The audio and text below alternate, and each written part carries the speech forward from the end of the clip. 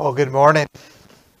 Once again, we start off prayer and sermon. We're going to have the Lord's Supper towards the end. But I want to use this morning's lesson as a combination sermon, Lord's Supper talk.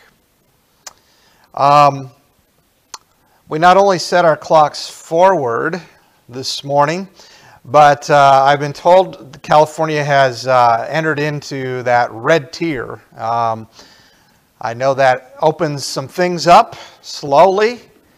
And so this week, I'm hoping to begin a discussion, at least begin we want to bring back at least a Sunday morning Bible class. And so we're going to be trying to get some feedback as to, most importantly, when you as parents feel comfortable and how you would feel comfortable and maybe when you'd feel comfortable with kids in a classroom setting and what that would look like. And so I put that out there. We need input. We need to hear opinions, no matter what they are, as we move forward. And so I appreciate that. I also put this out there. If there is someone that would, rather than me, take on that discussion and lead that discussion, I would be more than happy to have someone take charge of that. So, barring that, I will try to do my best to try to fill out the congregation and see as we move forward when we can open that up. So, again, this is going to be a sermon that is kind of designed for the Lord's Supper talk this morning. And I ask you, can you hear the music? And maybe that will jog your memory, maybe it won't. The music is getting louder, and it's almost at that crescendo. And of course, what we've been doing from time to time is looking at the Gospel of John and how John builds faith almost like a beautiful piece of music that's written like a crescendo, where it starts off soft and gets louder and louder. And at this point, we've been looking at the miracles of John. And these are the primary way, at least one of the primary ways that John is trying to build faith in Jesus. You see, John's point is it's not just to believe in Jesus, you have to believe accurately of who Jesus is. Your faith has to be rock solid on the truth and reality of Jesus. It's not enough to believe that He was the Christ, the Son of the living God. You have to understand what that means accurately. And there were many in the days of Jesus that did not. And there are many today that will openly confess Jesus is the Christ, the Son of the living God, but not really understand what that is. I am challenged every day to live a life of understanding of those facts. I am not perfect in that either. So we talked about the first 6 hand-picked miracles of John, and now we've left the 7th for this one lesson. This 7th miracle is an amazing miracle. And interestingly, it's not recorded by any of the synoptic gospels. Matthew, Mark, and Luke do not record this miracle. And the miracle we're going to look at today is found in John chapter 11, if we want to begin turning there, and is the raising of Lazarus. In fact, the interesting thing as well is that Matthew, Mark, and Luke mention Lazarus' sisters, Martha and Mary, but make no mention of Lazarus the brother. He's completely left out, with one exception. And we'll talk about that one exception, which is in the Gospel of Luke towards the end of our lesson. But John decides, before I talk about the greatest miracle of them all, the resurrection of Jesus, where Jesus is raised himself, I'm going to talk about Jesus raising someone else. And in that miracle, John wants to paint one more picture about what we need to understand and believe about Jesus. As you can see the title up here, we need to believe and understand what it means when Jesus says, I am the resurrection and the life. And that's our Lord's Supper talk this morning. I am the resurrection and the life. Do we truly understand what that statement means? I know we believe in it. I know we are gathered today to proclaim it, but do we understand it? And so as we get going this morning, we've been talking about in these 6 miracles what problems people have that bring them down in life, what the complaints that people have, the times and things that make people to give up in this life. And so sometimes we hear people say, well, it's just not good enough. That solution's just not enough. It's just not going to be enough. Or something like this. Well, it's just too far. It's just too far. I can't have that as my solution. It's too far. Or it's just not enough. Just not enough. It's not good enough. It's not enough. Or it's just been too long. Nothing can change. Or something like this. It's just too difficult. Or ultimately, all these put together, it might lead people to say it's just hopeless. One of the sad realities about the COVID pandemic is there has been a rise in suicide, where people have given up, believing it's hopeless. But what we are learning these miracles, in each of these, Jesus is the solution. It's not a problem for Jesus. He has the power over quality and quantity. He has the power and authority over power and distance and time and space. Nothing is difficult, nothing is impossible, and therefore nothing should be hopeless when we turn and believe and have faith in Jesus Christ. But before we actually get into John chapter 11, the miracle itself, as we've been talking about, John is developing this faith through these miracles. And through other means. We looked at the Old Testament word pictures, and we'll look at another aspect of John and how he builds faith. But in these miracles, what we're seeing is that the challenges that Jesus has in trying to build faith, in trying to get people to believe in Him, are not just from the unbelievers. Let me say that again. Jesus' challenges did not just come from those who refused to believe. And that's the picture John is painting. And that's a reality, unfortunately, in the world today. In many churches, the challenge of those churches is not just from unbelievers, but from believers. Believers not believing as they should. So one of the groups that John has shown us is that there's a group that believes in Jesus. They have been excited about Jesus. They've been following Jesus, but only look at Jesus as someone that can solve their physical problems. They are completely absent of any spiritual desires or spiritual interest in knowing those things. And Jesus has told them, that's not what I came here for. That's not what it means when you say, I am the Christ, the Son of the living God. But there are people today that only turn to Jesus because of what He can provide for them physically. They just don't understand the greater spiritual side of Jesus. But that is a faith. But it's not the faith that Jesus came to rest people's goals and desires on and hopes.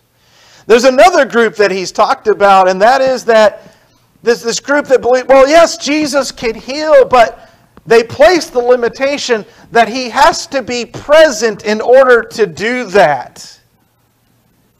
Jesus, come quickly to save my servant, or to save my son. Come to my house. And so there's belief, but not a full understanding of who Jesus really is. And now we're going to get into John 11, and we're going to see the final group. And what I want to say about this final group, and why I think it is such a great lesson for us, is that it is a group that believes in Jesus. And in fact, get this, I believe this is the group that is probably the strongest, most faithful group of Jesus' disciples. It would include his apostles, but others. These are people that believe that Jesus can heal. He can solve the problem, but only if someone is living. Once someone's dead, that's it.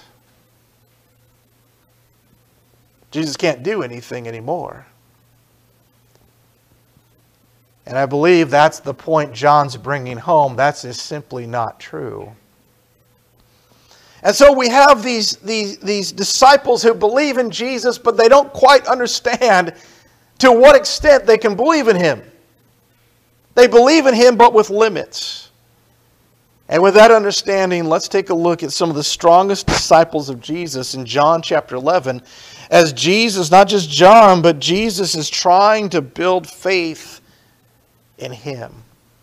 Trying to get people to understand his true power and authority is limitless. And so we begin in John chapter 11 and in verse 1. Now a certain man was sick, Lazarus of Bethany, the village of Mary and her sister Martha. It was Martha who anointed the Lord with ointment and wiped his feet with her hair, whose brother Lazarus was sick. So the sisters sent word to him, saying, Lord, behold, he whom you love is sick. So the first thing that we have introduced to us Lazarus, but he's in a bad condition. He is sick. He's about to die. It is an urgent matter. And so here are his sisters, Mary and Martha. And again, let me reiterate, I believe that Mary and Martha are probably some of the most dedicated, most faithful disciples that Jesus has. If women were called to be apostles, I believe Mary and Martha would have been the James and John of the apostles. They would have been there. In fact, as Lazarus is sick, they have enough faith to what? Will you do when someone gets sick, really sick, what do you call the doctor? And that's what they do. They call the great physician. They call Jesus. Quickly, have him come to us. But here's the thing. It was faith that knew the great physician could do something. But as we're going to learn, it's going to be with limits. It appears that what they want as they send their messengers to find Jesus, to let him know about Lazarus, is they want Jesus to come and to be physically present. That's the first limit. Now the story shifts like a movie to another scene, to the other part of the story. Where is Jesus? And now we shift to Jesus, who has been staying out of Judea. And he is with his apostles because things have really heated up. And they want to kill Jesus down in Judea. So let's take a look, if you would, in verse 4.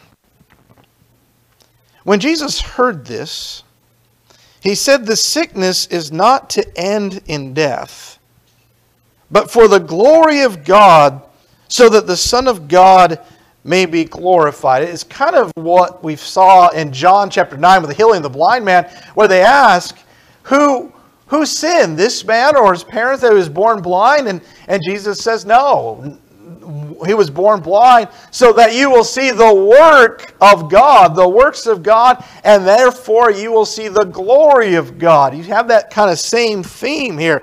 But it's interesting. I want you to notice this. Did you see it in verse 4? This sickness is not to end in death. Keep that in your mind. The ultimate result of this sickness, like the blind man, like these works, these miracles, is for the glory of God.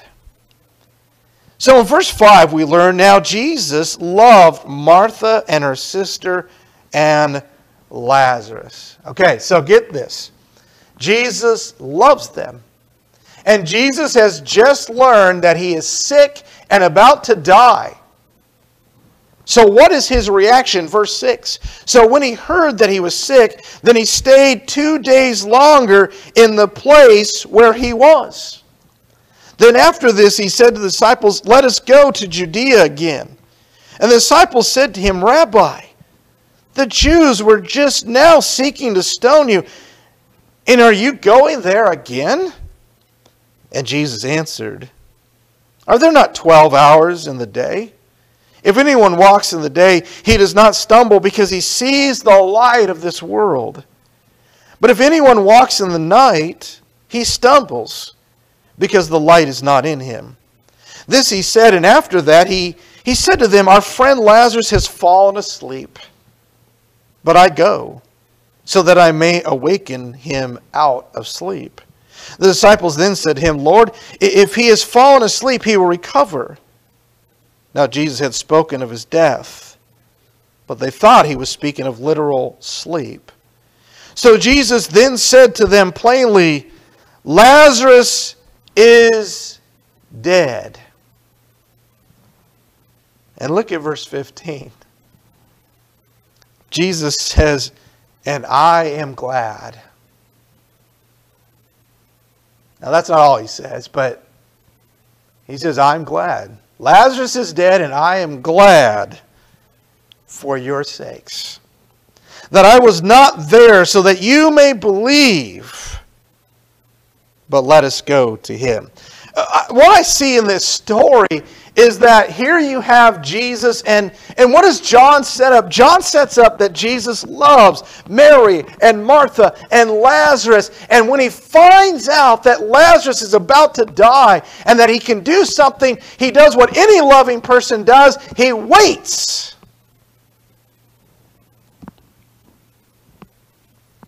And as a result of him waiting, Lazarus dies.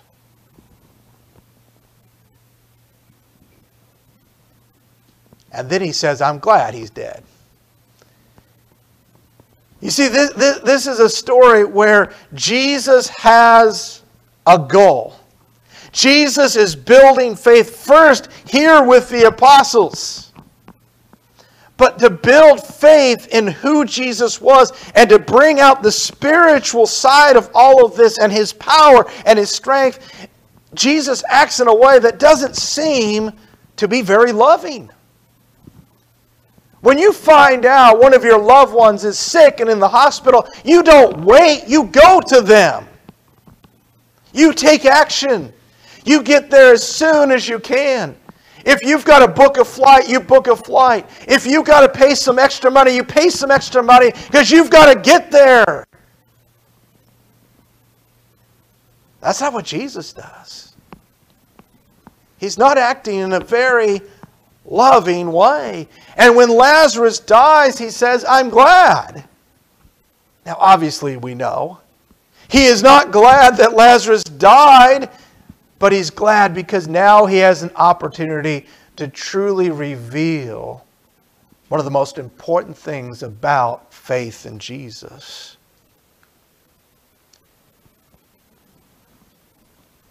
But Jesus said it wasn't going to end in death. But Lazarus died. And that's the point. That's the reason for the delay. We're going to set this up in such a way that people are going to see, and they need to understand, and they need to know that when someone dies, it may seem hopeless to us. It may seem the end of the world. It may seem like the worst thing that could ever happen.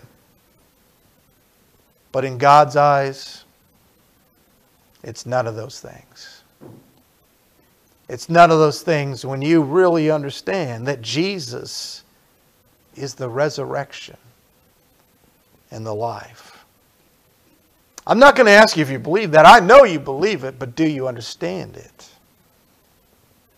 So Jesus goes now, and the apostles don't quite understand. They thought he was holding back because of the danger to the life threat. But now Lazarus is dead. Why would we go? And that's what Jesus is explaining.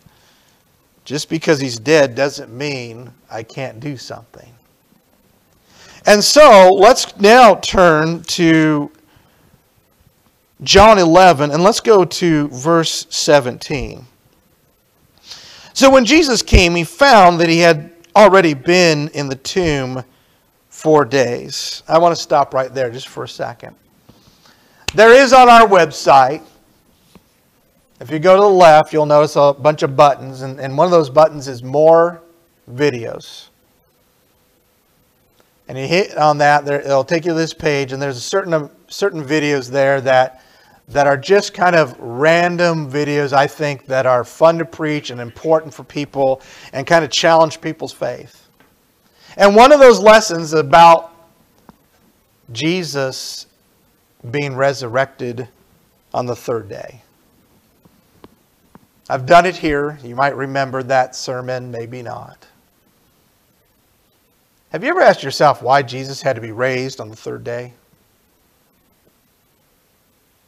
Why not the fourth? Why not the fifth? Sixth? You probably never considered that. You might just think, well, that's because it was after the Sabbath. But there's more to it than that.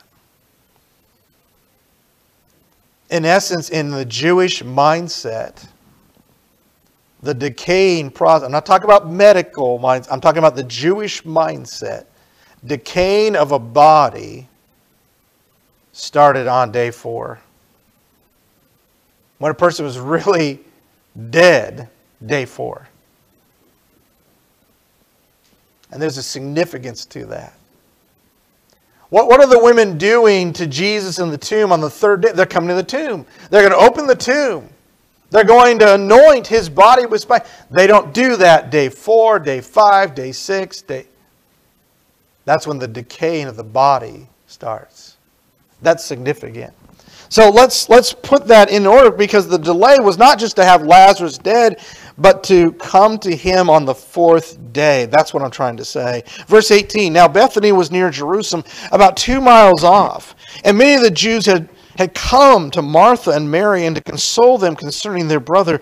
And Martha, therefore, when she heard that Jesus was coming, went to meet him, but Mary stayed at the house. Now, we have, again, something that's a little bit odd. What do you know about Mary and Martha? Right? Mary is always right there with Jesus. She's at the feet of Jesus. She chooses the better part, as Jesus said. But here we have Martha comes to Jesus and Mary stays home. And so here comes Martha. And Martha then says in verse 21, look at this, Lord, if you had been here, my brother would not have died. Here we have faith, great faith in Jesus. You could heal him, but now you can't. If you had been here, he would not have died. We know you would have been the hero of the day. But notice verse 22, even now I know that whatever you ask of God, God will give you. Now, I'm not quite sure what she's referring to, but notice, even now, I know whatever you ask God, he will give it. But she's not thinking physical resurrection. That becomes evident as we look at here. She's thinking afterlife. And so in verse 23, Jesus said to her, your brother will rise again. And Martha said to him, I know I know that he will rise again in the resurrection on the last day. When she thinks of resurrection, where does her mind go? The last day. At the end. Not here and now, not in the physical present world. In the last day. But look at what Jesus says, verse 25. Jesus said to her, I am the resurrection and the life. He who believes in me will live even if he dies. He will live even if he dies. Verse 26, everyone who lives and believes in me will never die. Do you believe this? She said to him, yes, Lord, I have believed that you are the Christ, the Son of God, even he who comes into the world. It's easy to confess that, right? She believes it with all her heart, but she doesn't understand it yet, as we'll see in a few verses. She has no idea what Jesus is talking about. And that's one of the things we'll discuss in the Gospel of John, in these conversations that Jesus has. He's up on a spiritual plane. He's talking about spiritual things, and they don't understand a word of it. There's a disconnect. I want to ask you, when you hear the message, the spiritual message, is there a disconnect with you? That can change. But you have to become that spiritual thinker. And so you have this wonderful statement. And what I would have you do, if you haven't done it, highlight verse 25. Put a star, put whatever you can to draw your attention, because that's the verse that explains this whole miracle, this whole story. This is our Lord's Supper talk for this morning. Even if you die, you will live. One of the great things about Jesus is He wants us to not fear the very thing that people fear sometimes the most, and that is death. I mean, even to the apostles, he didn't talk about they're going to die. He said, Lazarus is asleep. And that's the picture that the New Testament paints for us. That death, the way that God wants us to look at it, the way we could look at it with Jesus in our life, is that what? With death is we fall asleep. And then one day we wake up. And we'll wake up in a place that we can't even imagine. If you're afraid of dying, come to Jesus. He wants to take that fear away, but it takes that faith. And here's Martha, one of the strongest disciples he has, and what? She's got great faith. She confesses, you are the Christ, the Son of the living God. But it needs to grow even stronger. I want to ask you, how about your faith? So verse 28, when she had said this, she went away and called Mary, her sister, saying secretly, the teacher is here and is calling for you. And when she heard it, she got up quickly and was coming to him. Now Jesus had not yet come to the village, but was still in the place where Martha met him. Then the Jews who were with her in the house and consoling her, when they saw that Mary got up quickly, and they went out, they followed her, supposing that she was going to the tomb to weep there. In other words, Mary comes to Jesus, but she's not alone. And therefore, when Mary came where Jesus was, she saw him, and there it is. She fell at his feet. There she is, her common position, the feet of Jesus. Saying to him, Lord, if you had been here, my brother would not have died. Now Mary comes, and we have this deja vu moment. She says the exact same thing as Martha. She has the exact kind of faith. If you were here, we know you'd be the hero. If you were here, he would still be alive. We know you could heal him. But now that he's dead, it's all gone. More faith with limits. Believers not believing. And a lot of people believe that this is why we see what we see in these next verses. Look at what we see here. Verse 33. When Jesus therefore saw her weeping, and the Jews who came with her also weeping, he was deeply moved in the spirit and was troubled, and said, Where have you laid him? They said to him, Lord, come and see. Jesus wept. So the Jews were saying, See how he loved him.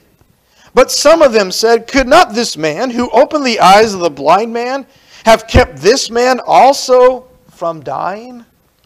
So Jesus, again being deeply moved within, came to the tomb. Now it was a cave, and a stone was lying against it. Let's stop there just for a second.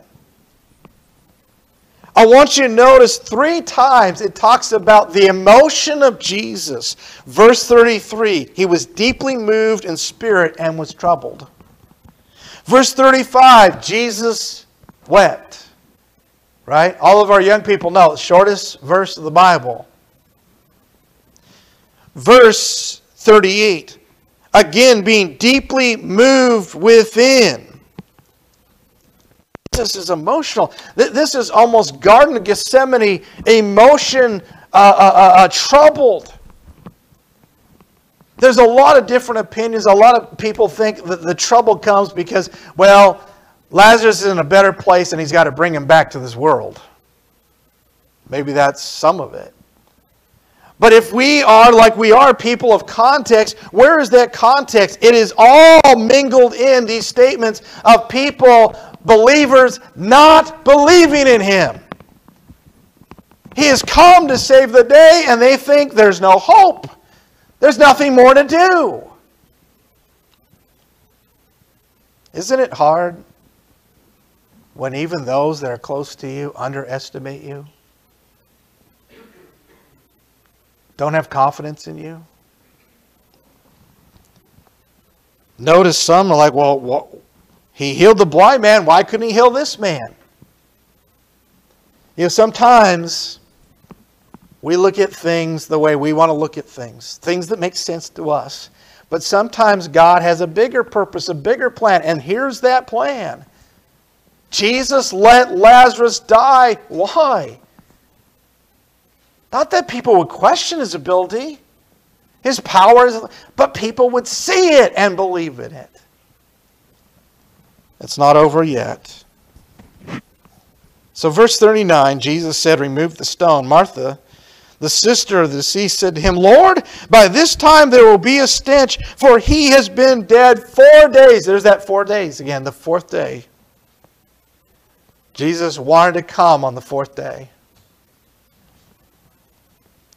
Jesus said to her, Did I not say to you, if you believe, you will see the glory of God?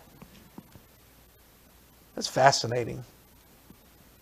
Again, Martha's not getting it. She's not understanding. Jesus even told her, I'm here to raise your brother. But even in this, he says, Did I not say to you that if you believe, and notice, what would we say? We'd say, I'm going to raise your brother. But he says it this way, you will see the glory of God. And so they removed the stone. And Jesus raised his eyes and said, Father, I thank you that you have heard me. And I knew that you always hear me, but because of the people standing around, I said it, so that they may believe that you sent me. And when he had said these things, he cried out with a loud voice, Lazarus, come forth! Imagine the chill that went through people as Jesus said this. Their eyes glued on the tomb. And the man who died came forth. The music is getting loud. We're almost at the crescendo. He came forth bound hand and foot with wrappings, and his face was wrapped around with a cloth. And Jesus said to them, Unbind him and let him go. So Jesus what? Jesus does the impossible. And it's interesting, he prays. And it's almost a prayer not for him and the Father, but he prays so that what? Others would hear it and make the connection. And what? He's being deliberate. He's trying to build faith. Did it work? Well, like so many things, it does work on some. On others it doesn't. Verse 45, therefore many of the Jews who came to Mary and saw what he had done believed in him. But some of them went to the Pharisees and told them the things which Jesus had done. And therefore the chief priests and the Pharisees convened a council and were saying, what are we doing? For this man is performing many signs. And if we let him go on like this, all men will believe in him. And the Romans will come and take away our place and our nation. Some didn't believe in him, even seeing this great miracle. Not everyone is destined to great faith. But everyone has the ability and the choice to have great faith. But it takes understanding who Jesus truly is. What is his true purpose? And sometimes what keeps us from building that strong faith, in getting that mature faith, is Lazarus. I want to ask you, what is your Lazarus? And I use that in a figurative sense because what? Lazarus was their stumbling block. He was dead and nothing else could happen. But I want to ask you, what is your Lazarus? What is stands in your way of growing stronger in faith? I want to ask you, are you ready to take that next step of faith? I don't care if you've been in the church 50 years. If your faith has plateaued, you don't have faith in Christ. A lot of times people will say, well, listen, I'm too old. You can't teach an old dog new tricks. Well, you might retire from your job, but I want to ask you, where in the Bible is the age to retire from God? From being a Christian, from serving him? Now, you can grow and take that next step of faith. But are you going to let Lazarus stay in the tomb? Sometimes, like Jeremiah, well, I'm just too young. I don't know enough. And we need to understand that our young people are the next generation, and they have incredible, incredible potential, and incredible faith, and incredible ability. And we need to develop that and encourage it. And be there. Talk to them when they say the wrong thing. It's a good thing when we were young, we didn't say the wrong thing. We wouldn't have any preachers or deacons or elders if people let young people think they're just too young. Something that a lot of people don't say, but it's the reality. I'm too busy. I'm just too busy. That's shameful. You truly don't understand what faith in Jesus is all about. In other words, there's nothing that stands in Jesus' way to be the solution to your problems. Why should there be something that stands in your way to having that true, marvelous faith in Jesus? So let's finish on this. The resurrection and the life. Okay, I got 2 minutes to wrap this up. I talked about not believing in the resurrection life as we should. When we talk about the resurrection life, Jesus is the resurrection life. What does that mean for us today? And so often we're like Martha. Well, one day we're going to die and we're going to be resurrected. Is that what the resurrection of the life is all about? Believing that Jesus is that? Well, that's part of it. There is that important future concept of that. But I want to ask you, what about today? Does believing that Jesus has the power to resurrect people to life, new life, have no bearing, no meaning in our life as Christians today? I want to ask you, what about the man that's dead because of drugs, alcohol, sexual immorality? I don't mean literally dead, I mean dead. His life has no meaning, no purpose. It is ruled by these things. Cannot Jesus raise up that dead life and give it purpose and give it meaning? He absolutely can. But too often we don't even try. We just say, well, it's impossible. Well, it may be impossible for us, but it's not impossible for Jesus. What about the dead, loveless marriage? You know, so many times even Christians just say, well, we'll just give up. We'll just give up. We'll just divorce. That's not understanding when Jesus says, I am the resurrection and the life. If Jesus can raise a dead body in which there is no breath, He can raise a loveless marriage where there is no care and concern and love. But only if you believe it. Only if you understand it. What about the dead man?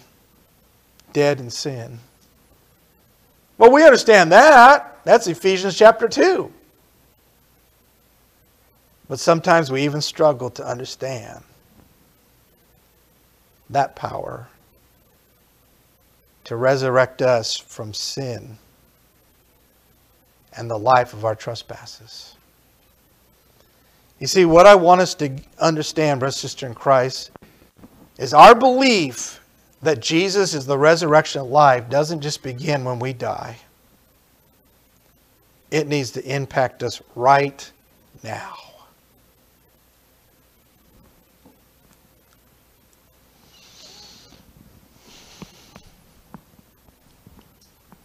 I talked about at the beginning that there's one exception that Lazarus is mentioned, and it's in the Gospel of Luke. And it's interesting that it's a story that Jesus tells, a parable story about the rich man. What's the name of the rich man? Don't know. Jesus very often never gives names. He talks about a shepherd. He talks about a sower. He talks about a fisherman. But here he talks about a rich man, no name, and a poor man. What's his name? Lazarus. He gives the poor man a name. And it just so happens to be Lazarus. And it just so happens to be a story where both of these men die the same day, and in the afterlife they find their roles reversed. And Lazarus is in the bosom of Abraham in comfort. And the rich man is very poor in torment. And you know the story. The rich man finally says to Abraham, send what? Lazarus back from the dead, that he may go to my brothers, that they will not come to this same place I'm at. And Abraham says no. They have all that they need. They have Moses and the law and the prophets. If they will not listen to that, the Word of God, then they will not be persuaded if someone come back from the dead. And isn't it interesting that he gives that man Lazarus, that poor man, that name Lazarus? Is that just by circumstance? I don't think so. Because in instance in John chapter 11, God changes His mind and He sends Lazarus back. And what happens? Well, if you go over to chapter 12, not only do they now want to kill Jesus, not believing in Him even after this great miracle of raising Lazarus from the dead, but now they want to kill Lazarus. Abraham was right. Because faith comes from hearing the Word of God.